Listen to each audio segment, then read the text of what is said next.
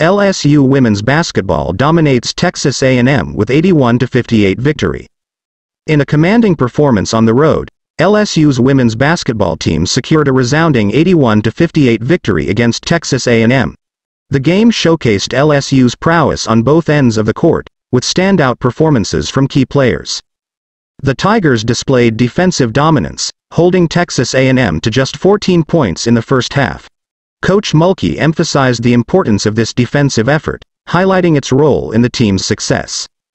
LSU's transition game proved to be a major asset, generating 16 fast-break points and capitalizing on 8 steals.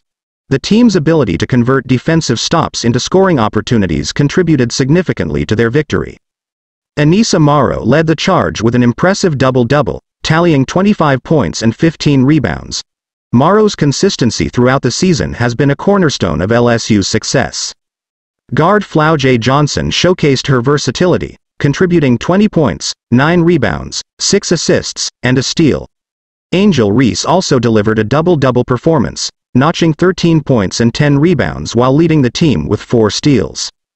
Despite foul trouble late in the game, LSU maintained its composure to secure the win.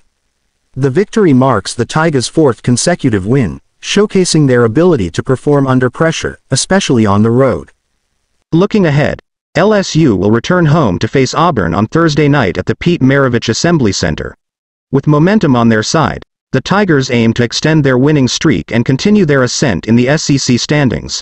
For more updates and coverage, tune in to the SEC Network for the live broadcast of the LSU vs. Auburn matchup.